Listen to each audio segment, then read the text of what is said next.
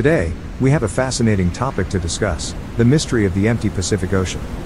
Have you ever wondered why such a vast expanse of water appears empty, devoid of visible landmasses? Well, get ready to dive into the secrets of the Pacific with us. The Pacific Ocean, the largest and deepest ocean on Earth, covers more than 60 million square miles. It stretches from the Arctic to the Antarctic and encompasses countless islands, archipelagos, and coastlines. So, why does it sometimes seem empty? Contrary to its appearance, the Pacific Ocean is far from empty. It's a thriving ecosystem teeming with life, from microscopic plankton to majestic whales. However, the vastness of the Pacific and the sheer depth of its waters can make it seem devoid of activity, especially when observed from a distance.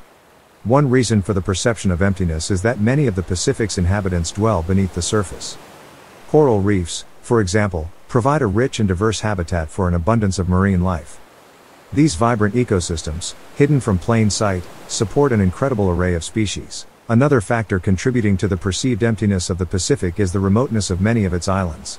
While the ocean itself may be vast, some islands are sparsely populated or uninhabited, giving the impression of a desolate expanse. However, these isolated islands often play a crucial role in maintaining the fragile balance of the Pacific's ecosystem.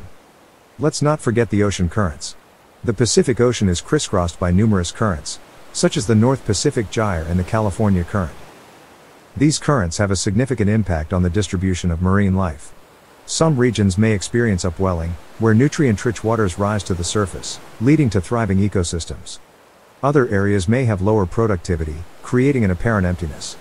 Lastly, we must acknowledge the influence of human activities on the Pacific Ocean.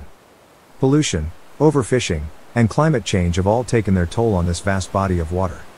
These factors can disrupt the delicate balance of marine ecosystems, leading to a decline in visible marine life. So, it's crucial that we strive to protect and conserve the Pacific Ocean for future generations. Thank you for joining us on this enlightening journey. Don't forget to like, share, and subscribe for more intriguing content.